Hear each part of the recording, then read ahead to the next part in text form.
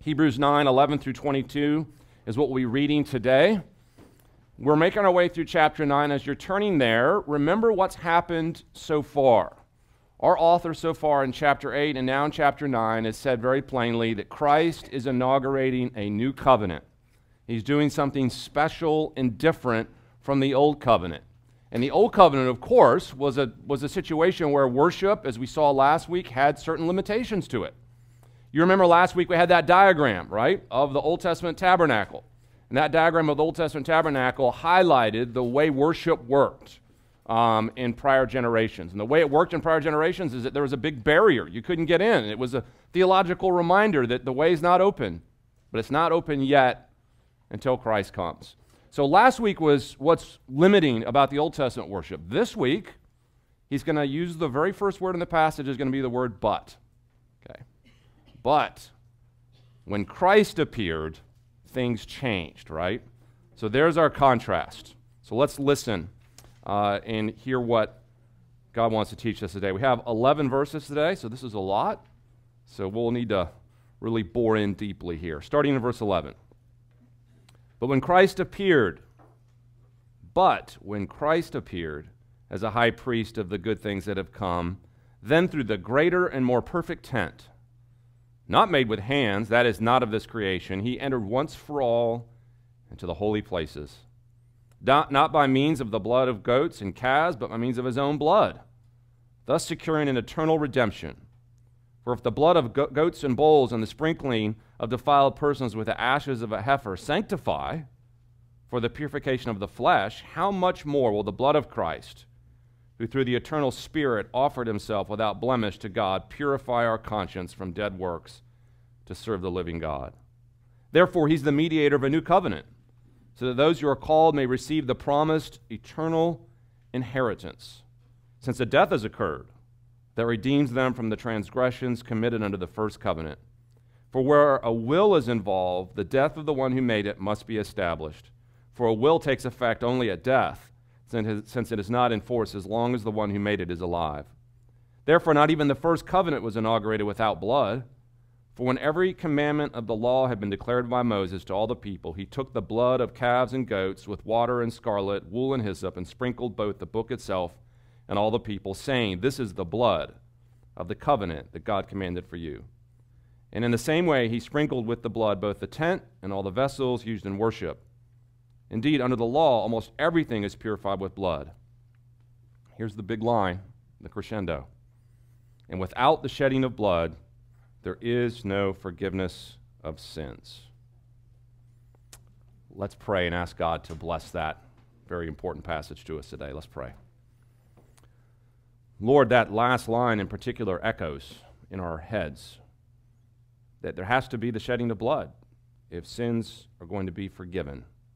Lord, we have to struggle to wrap our minds around that, Lord, but we ask today that you would, by your Spirit, help us to do it. And Lord, help us to see the great, glorious good news that Christ has shed his blood for us to pay for our sins so that we might find our way into the real Holy of Holies. So we commit this time to you in Christ's name. Amen. I'm not sure you've ever really thought about it before, but I was thinking about it this week. And that is how much Christians talk about blood. You ever notice that? It's actually kind of peculiar when you think about it. I often think what a non-Christian thinks when they come into church with us and hear Christians talking about blood all the time. Now, from our perspective as Christians, we don't think that's at all unusual. That's not odd, but I want you to think about it from the non-Christian's perspective. Christians are talking about being saved by the blood and even washed in the blood. That's a pretty gruesome image, right? Washed in the blood, and the blood of Jesus covers my sins, and there's blood all over the place in the Christian world. You might think, well, these Christians are obsessed with blood. In fact, we even sing about blood. You know how much we sing about blood? I pulled up a few hymns this week just to remind myself. They're all over the place. There's a hymn called Washed in the Blood. That gruesome image again. Saved by the blood of Jesus, another hymn. There's also a hymn, there's a fountain filled with blood. So it's not just a little bit of blood, there's a whole fountain of it, right? And then one of my favorite hymns, actually, Nothing But the Blood of Jesus. In fact, you know one of that line's very famous line, "Oh, precious is the flow that makes us white as snow. No other fount I know. Nothing but the blood of Jesus. Now, when we listen to things like that, we're thinking, wow, Christians are a peculiar bunch. They're obsessed with blood. Why would that be? What's interesting about this passage today is that we realize why that's the case, because that's exactly what the Old Testament worship was obsessed with. It was very, very bloody. And we're going to learn today that Old Testament worship was very bloody because it was looking forward to what was going to be the center of New Testament worship. And that is, the center of New Testament worship is beholding a man bloodied and dying on a cross for our sins. As strange as it sounds, that's the Christian hope.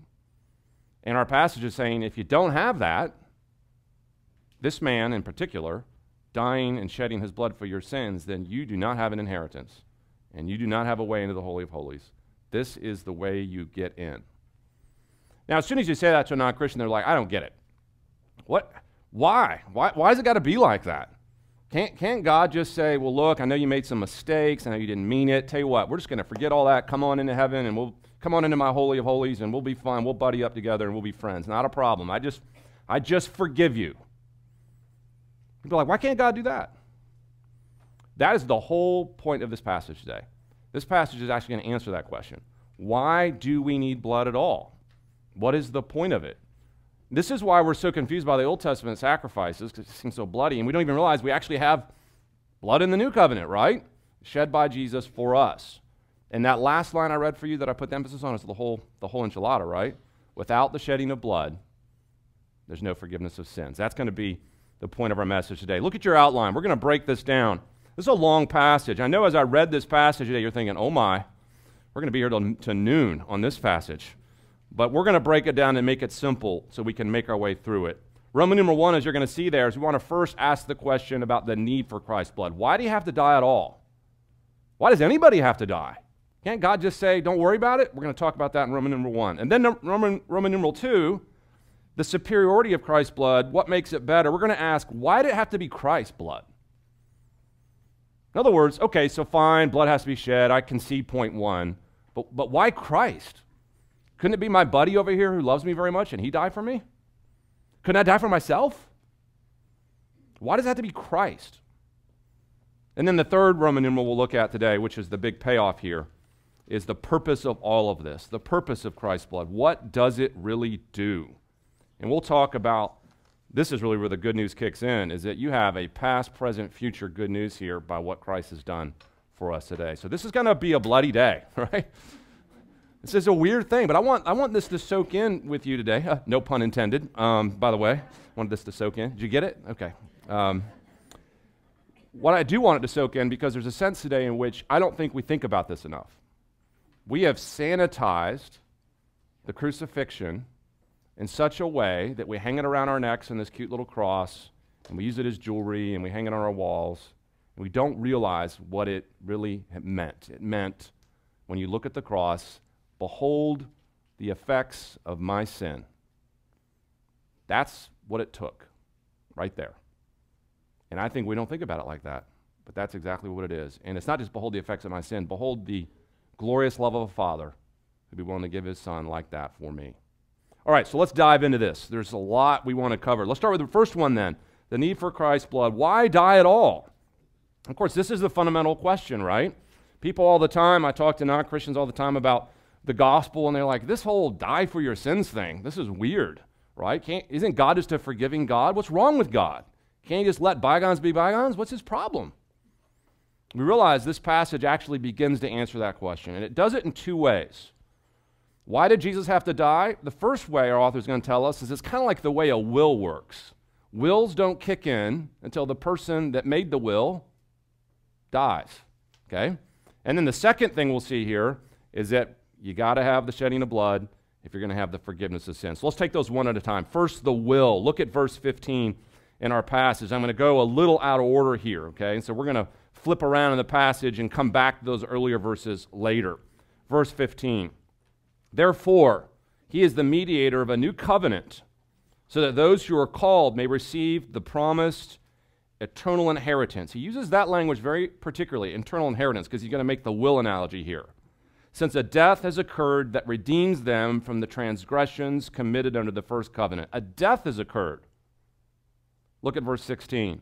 For where a will is involved, the death of the one who made it must be established. For a will takes effect only at death, since it's not in force as long as the one who made it is alive. Okay, here's what's going on here. You can't see it in your English Bibles, but the word for will and the word for covenant are the same word, okay?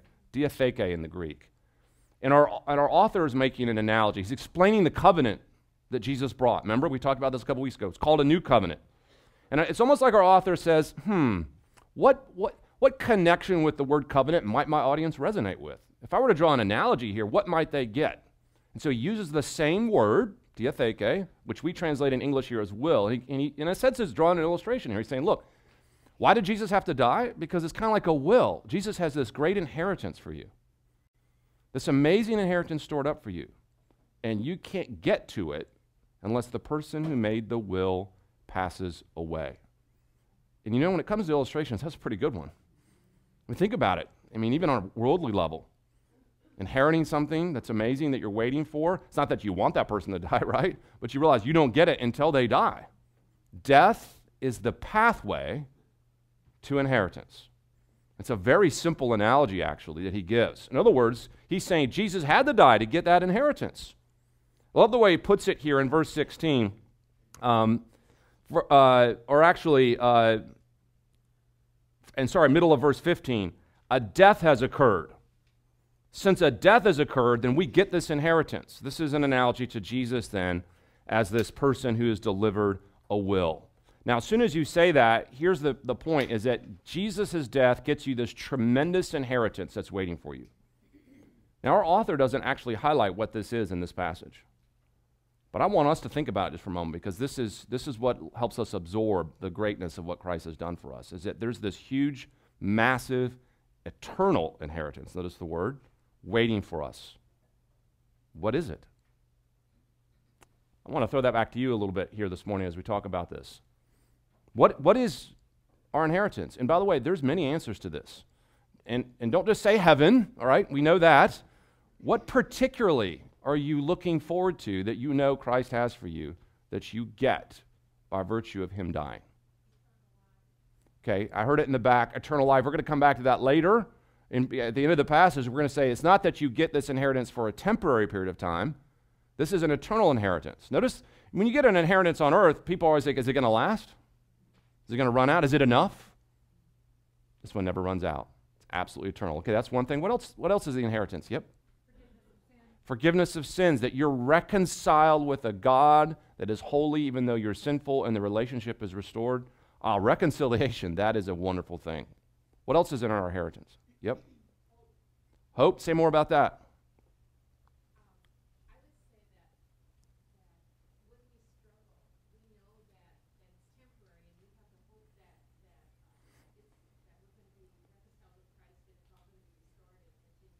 Right. We're in a hopeless world. We need something to look forward to, and that's actually part of the future component here. Yep. What else? Oh, wait, we will. Good. Now we're getting specific. Yeah. Everyone in the room is like, I can relate to that. You are going to get a new resurrected body, and you're going to get not just a resurrected body, you're going to get a new world, right? A new heavens and a new earth. Yep.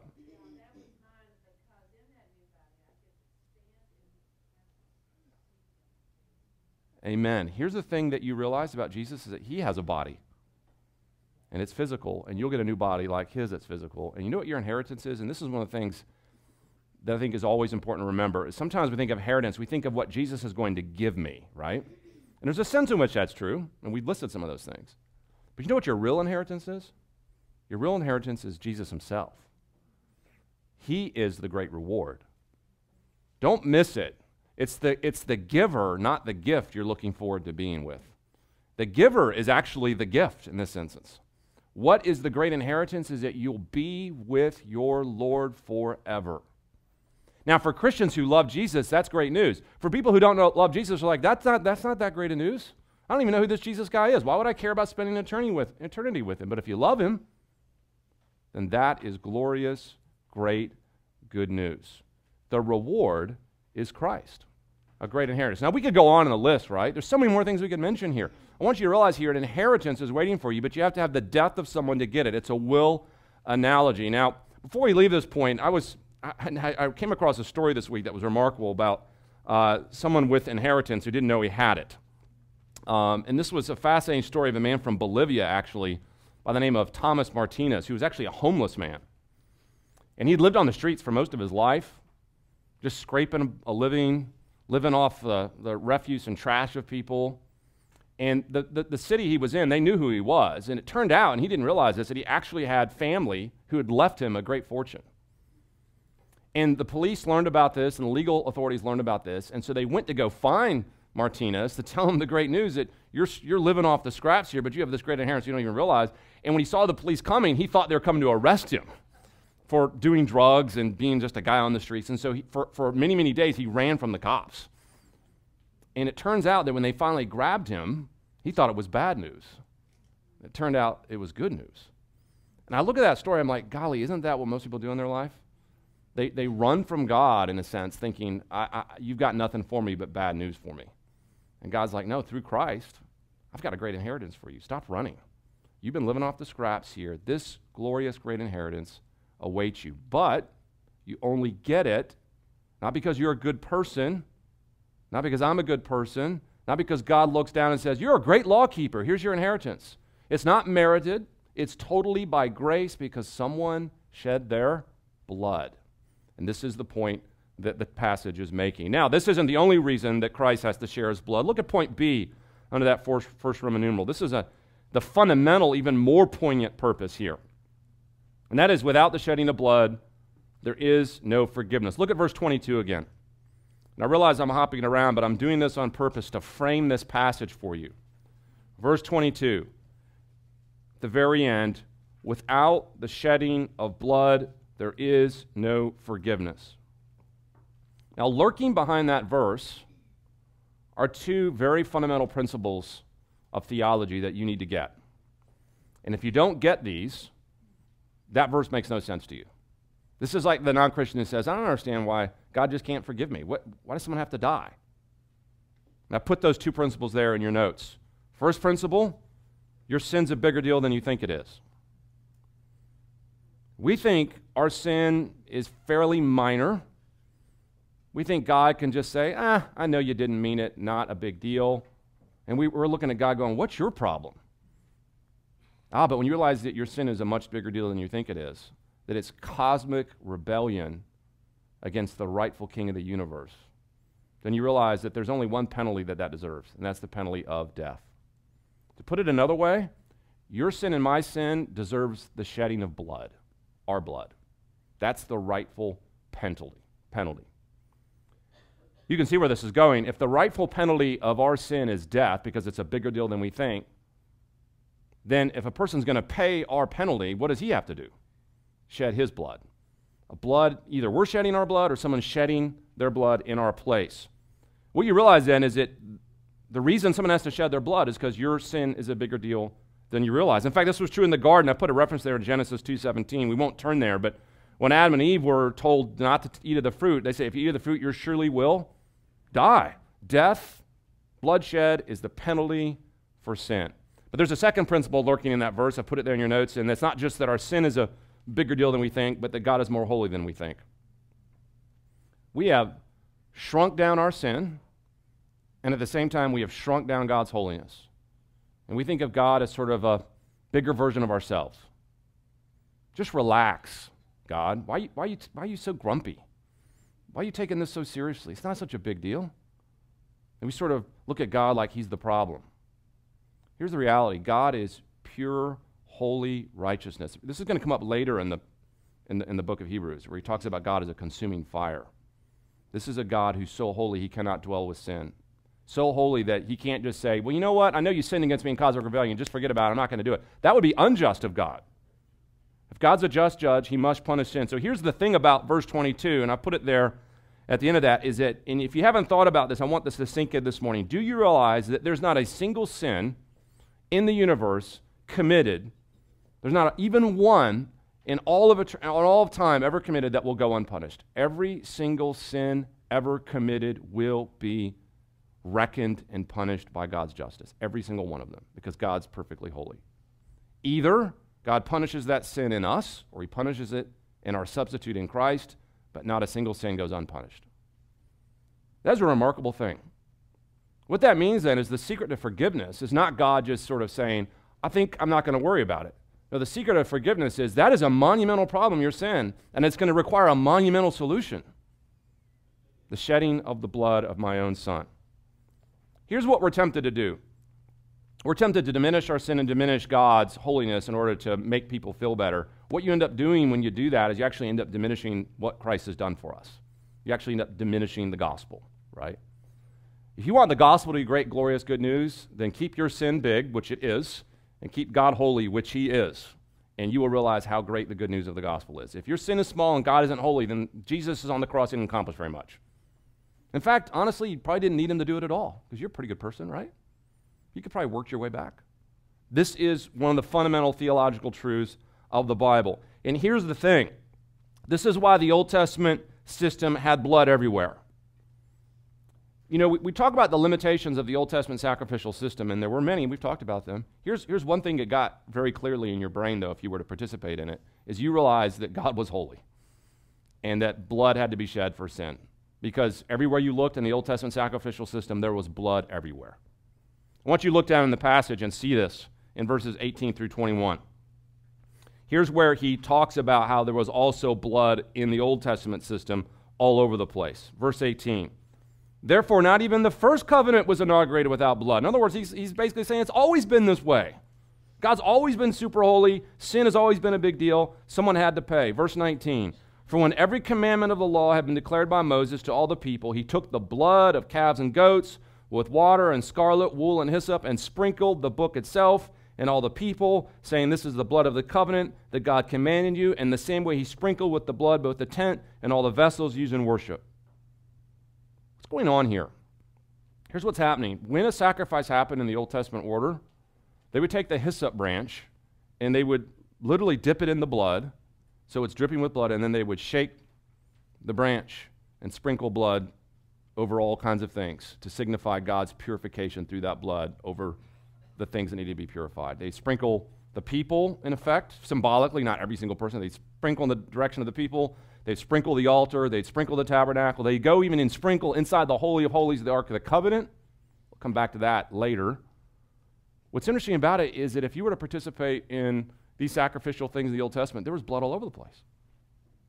Do you realize that during the feast days in the temple, so many animals were slaughtered on the Temple Mount that they had literally built a trough off the Temple Mount to carry the river of blood that would run off during feast days?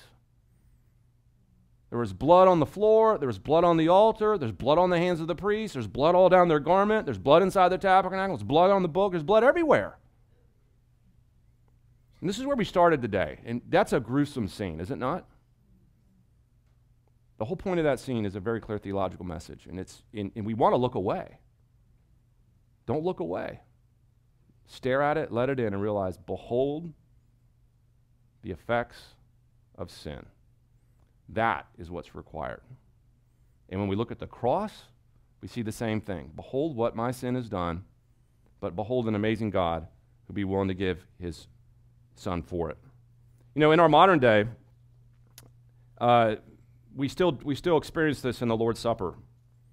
You'll notice in your notes there that the language of Moses here in verse 20, look at verse 20 again. Moses says, this is the blood of the covenant God commanded for you. That's what Moses said in the Old Covenant when they shed blood. You know what? That's the exact wording that Jesus uses when he institutes the Lord's Supper.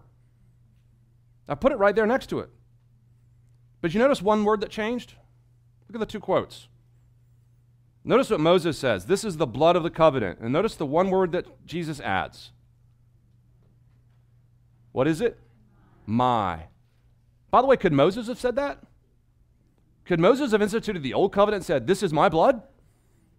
It wouldn't work. It's not enough. But Jesus could say, this is the blood of the covenant I'm making with you, and it's mine. It's my blood. We're coming back to that point in a moment because that's the whole kit and caboodle, right? It has to be the right blood. When you take the Lord's Supper, next time you do, I want you to think about what you're doing. You're drinking wine or grape juice or whatever it happens to be, and obviously it's not blood. but it's called, symbolically, the blood of Christ. And that whole ceremony has a very clear message. Remember the high price of your sin. And remember why Christ died for it. Because he loved you so much, he would give him for it. Okay, what's the point of this whole first Roman numeral? It's very simple. God can't just say, well, I forgive you. He is a holy God, and sin's a big deal, and his holiness requires justice, and every sin has to be paid for. Someone's blood has to be shed. So point one is very clear. Someone had to die. And someone has to pay for forgiveness to happen, because God is a just and holy God. That leaves a Roman numeral 2 then. Roman numeral 2 then is, well, which blood? Whose blood? Which blood will get it done? Roman numeral 2 says the superiority of Christ's blood. What makes it better? In other words, if blood has to be shed for forgiveness of sins to happen, well, whose is going to get it done? Whose is enough blood, or whose is the right blood? This goes back to the question I asked earlier. I mean, if blood has to be shed for my sins to be forgiven, can I just tap my friend to do it? That's bad for him, right? Maybe my friend loves me enough that he'll volunteer. I love Mike enough, God, I'll take it. Will that work?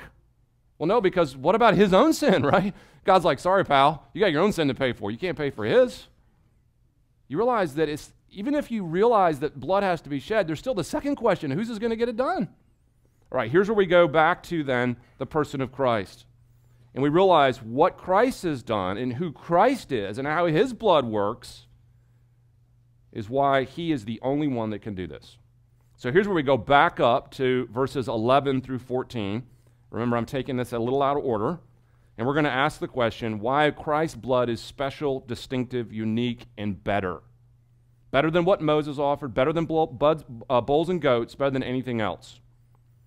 We see this at the very beginning. The first reason, and you can see point A there, is that his blood was sprinkled in the real Holy of Holies. Look at verse 11.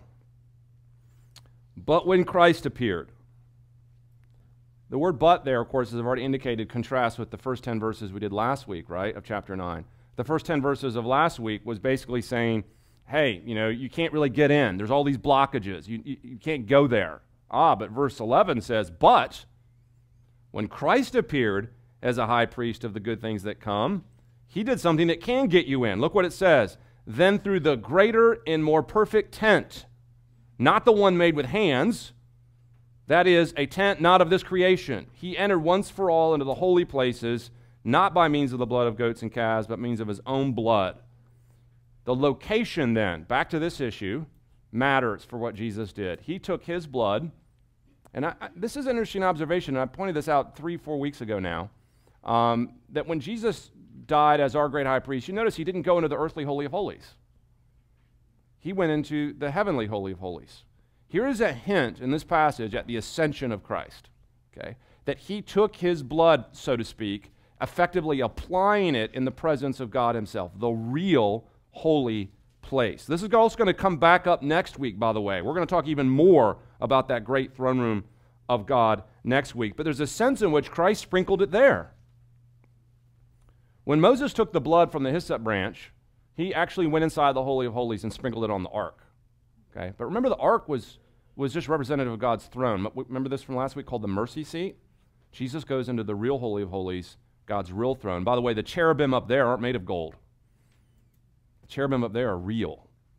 And he went into that presence of God, and he in effect sprinkled the blood there. Not literally, of course, but represented him as the lamb being slain in the presence of God himself. So what is it about Christ's blood that makes it distinctive and different? Well, one is that he can actually take it into the real Holy of Holies, right? Not just an earthly tent, but the real heavenly tabernacle.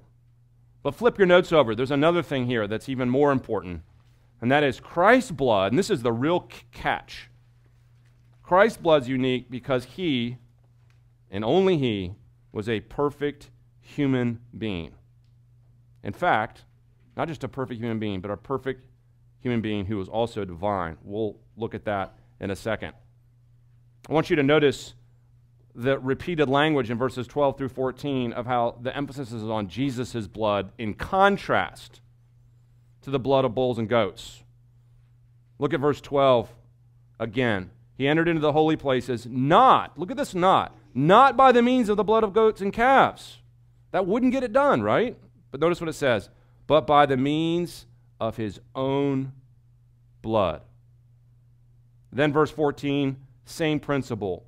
How much more with the blood of Christ, who through eternal Spirit offered himself without blemish.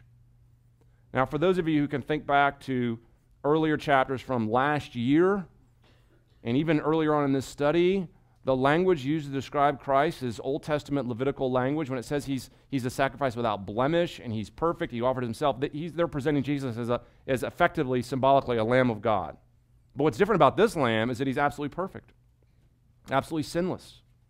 And if he's absolutely sinless, then guess what? A substitute can happen.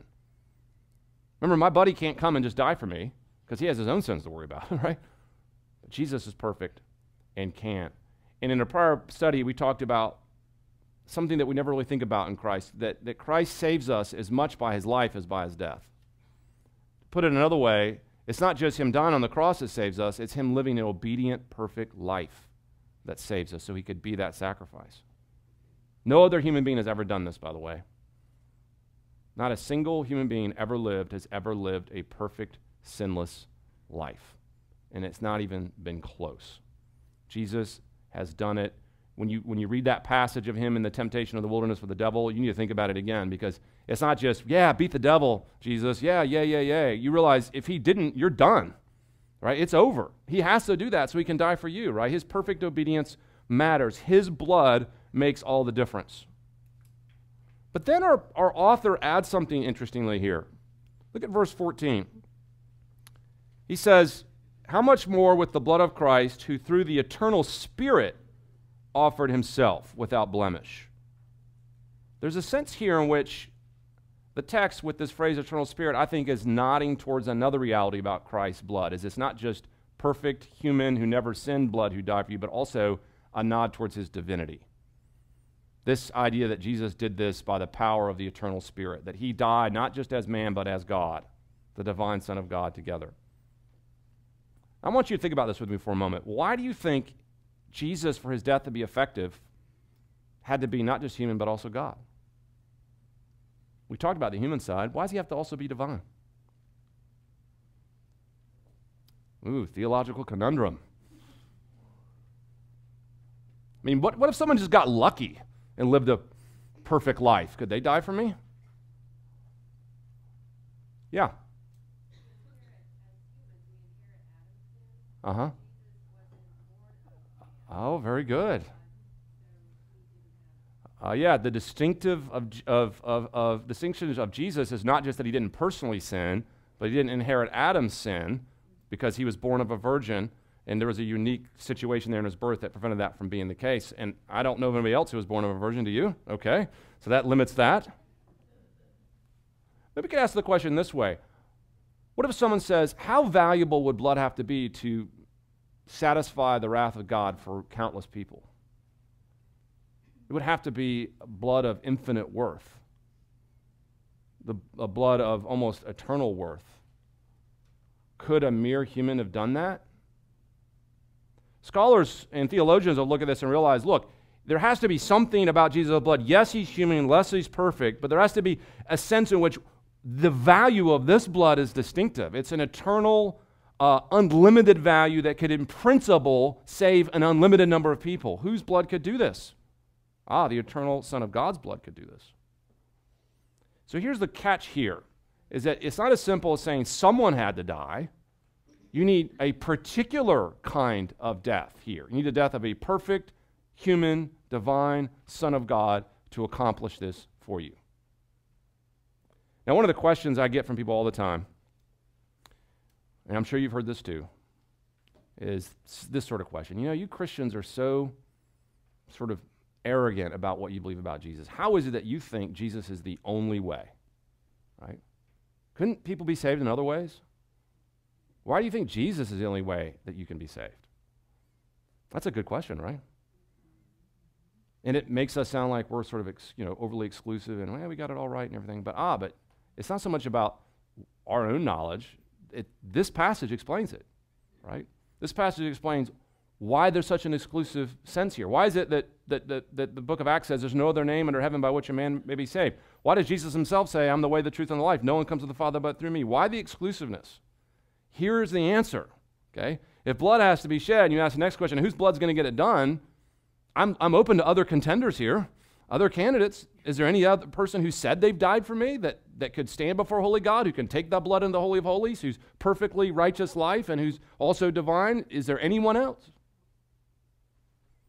You realize then that the claim for exclusivity for Christianity isn't just that I happen to like Christianity so much, therefore I'm going to claim it as exclusive. That's not the argument. The argument is there's something about Jesus that's different, right? Make sure that when you get in discussions about the exclusivity of Christianity, the focus isn't on you. The focus is on Jesus. It's him that's different. And by the way, I'll take that bet. I'll put Jesus' distinctiveness up against anything and anybody. There is nothing like him. What makes Christianity unique? Why is it the only way? Because there's nothing like Jesus. There's nothing that can do what Jesus did. And this is what the good news is here, right? You've got to realize that there's a sense here in which the great glorious good news is that there was only one option on the table for us to be saved. Is that, in a sense, God had to do it himself. What if God didn't do it himself? We haven't really think much about this either. If this is the divine Son of God, sent by the Father to die for our sins, could not have God just decided, I'm going to leave people in their sins? He didn't have to save, right? The remarkable reality here, there's sort of two remarkable realities here. You could look on one half of the equation of the great holiness and the great amount of our sin and the problem that creates, but the other reality of this passage that should stun you is that Jesus, or rather the thing that should stun you is that God sent Jesus at all. That God did anything is remarkable. He could have left us right where we are. You know what that means? That means that you and I can count myself in this, are often surprised by the wrong things.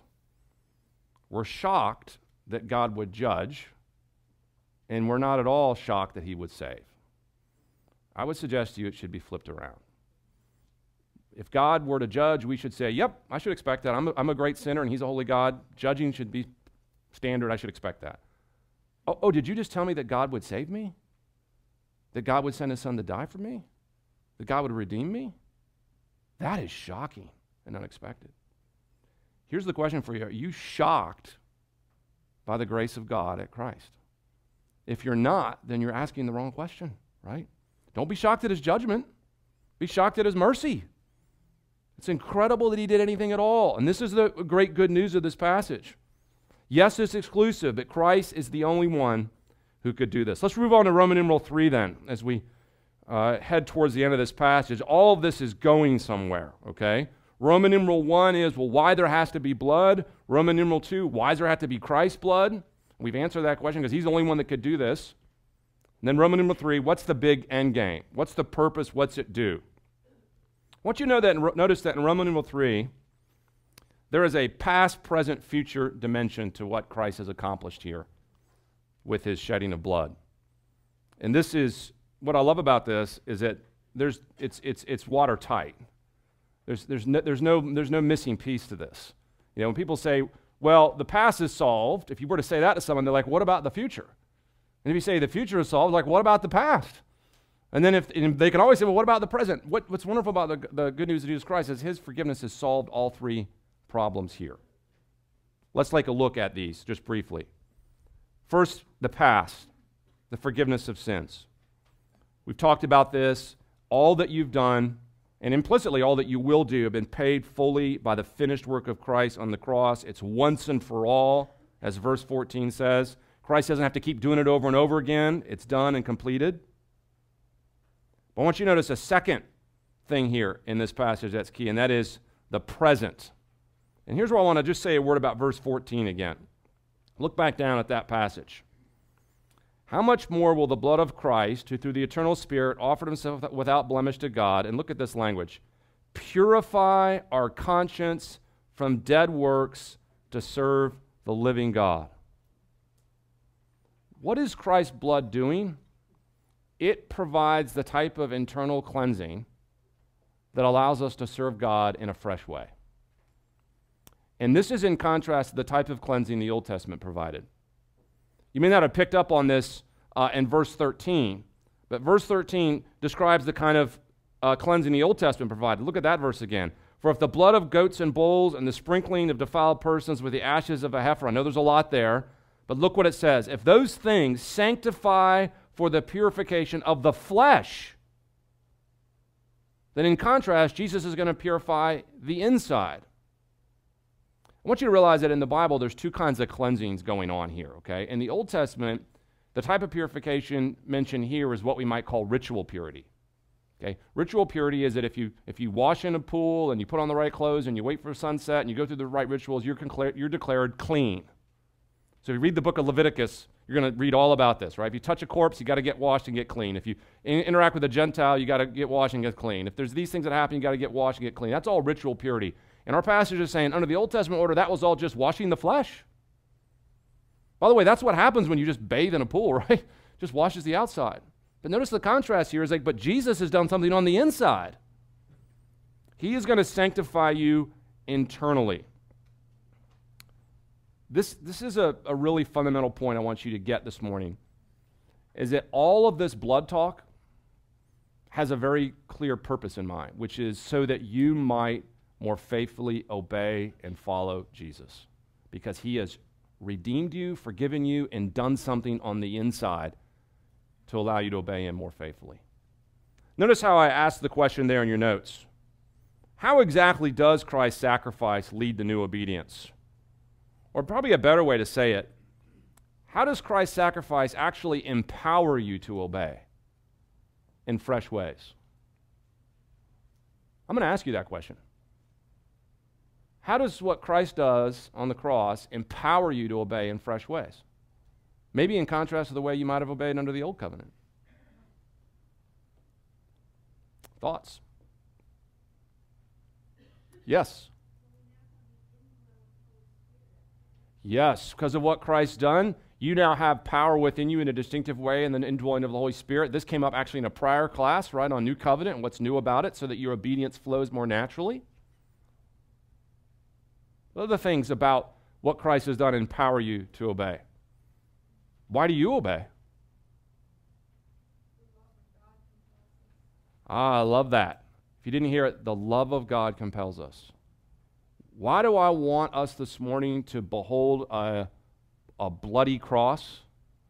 Because it's a symbol, yes, of the high price of sin, but it's also an amazing symbol of the love of God that he would do that for us. Do you realize the cross does both things? If you know what it is, it shows you how ugly your sin is, and it shows you how loving your Father is. Both at the same time. You know what compels you to obey? Not duty. Duty has a role, and I'm not saying you never do anything in Christian life because you're supposed to. Don't misunderstand. But what really empowers people to obey is love, affection. And we love God because he first loved us. This is the thing about the blood of Christ, is it empowers you to obey in a fresh way. I want you to notice the contrast in the Old Covenant and the New Covenant is not. In the Old Covenant, God cared about law keeping, and in the New Covenant, he doesn't anymore. No. God cares about law keeping in both instances, but now he's given you a fresh power to obey. Look at the way I put it there in your notes. We're not saved by good works, but we're saved for good works. That's probably a good way to think of it. Good works are not the reason you're going to get your inheritance. No. Someone had to die for that. But the result is you now have fresh reasons to obey. So you realize then that there's a sense in which what the cross does is it realizes how forgiven you are and empowers you anew to follow God's law. This is the payoff of the whole thing. God wants you to be a faithful follower of him. The future there, we've seen the past and the present. The future is just eternity. This comes up numerous times in the passage. I put it there in 12b. He's secured by his blood an eternal redemption. Your inheritance will never perish, spoil, or fade, right? Because Christ is eternal. You are going to have eternal security. This is another reason why Jesus had to be divine. You have to have an eternal mediator, right? That can live forever to intercede for you. Actually, that's coming up again in the book of Hebrews later. Okay, so what have we seen today? It's a very simple but challenging message, right? Is that there's a lot of blood flying around in the Old Testament, a lot of blood in the New, but all of it is going somewhere. And remember, the 3 points are very simple. Blood has to be shed for forgiveness to happen. Second, it has to be Christ. Can't just be anybody's. His is unique. And then thirdly, what's the end product of all that? You have both past, present, and future security, and now empowered freshly to obey God in new ways. The book of Hebrews is wonderful, isn't it? So good and so rich. Great good news today. Let's talk about that in our groups then as we transition. More questions for you to dive into deeply there. And you'll see that I also want you to probe more into the obedience question, which will be number 3, which we've started, but I know you can finish in your group times. All right, let me pray for us. Lord, thank you for a great message today from this text. You always have great things to teach us, Lord, and we are grateful for it. Lord, may every time we take the Lord's Supper and see a cup of red, that we think differently about the blood, that it was for us, it was necessary. It's hard to look at, but great news to remember. We pray you now bless our conversations. We pray in Christ's name. Amen.